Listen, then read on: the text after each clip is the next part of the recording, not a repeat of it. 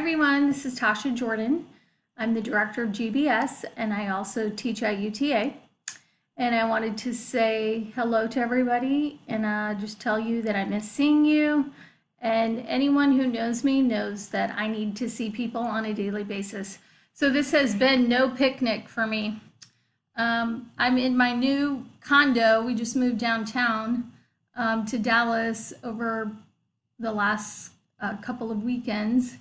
So it's been quite an interesting adjustment, to say the least. We have this semester that none of us thought we would be teaching online, and then it's been quite an adjustment, and I know everybody's doing the best that they can, students too. So it's definitely been a challenge, but I want to just share this quote with you.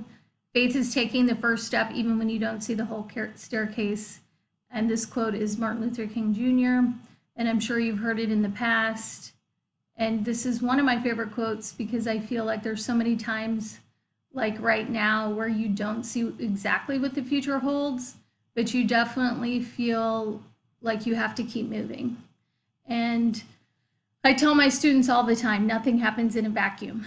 So if you're waiting for inspiration to strike before you move, then you're going to be waiting a long time. So you've got to keep moving. You've got to keep going in a forward direction.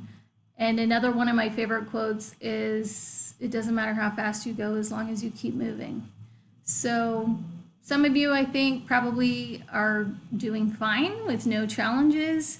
Then there are those of us who really loved our routines, who loved face-to-face interactions, and now we're going on 8 weeks without those things. So I just wanted to share this with you to encourage you to persevere, keep going. We'll be back on campus before you know it. You'll be complaining about us again before you know it. Another thing that happened in addition to moving is we adopted a cat about 6 months ago. And it's been funny to me the way this cat will interrupt me in the middle of the day while I'm working at home because she wants me to, yes, throw a ball for her. She fetches balls. And it's just funny because I have a video of it and I wanted to share that with you. So this is her bringing the ball back to me.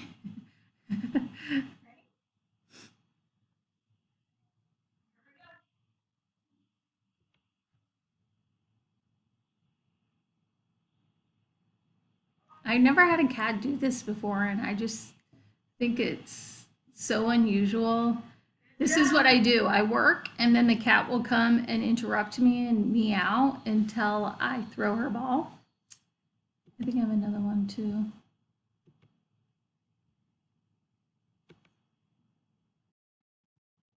Ready?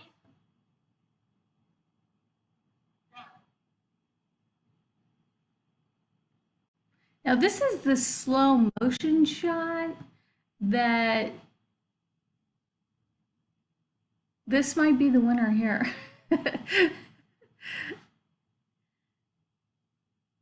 Anyway, that gives you a little bit of a glimpse as to what I've been doing, working in my office, my new office, while I try to get something on the walls here so that it doesn't look so barren. And I really miss seeing you, and I look forward to the day when we're all together again. And I really hope that everyone's doing well, and I'll see you soon.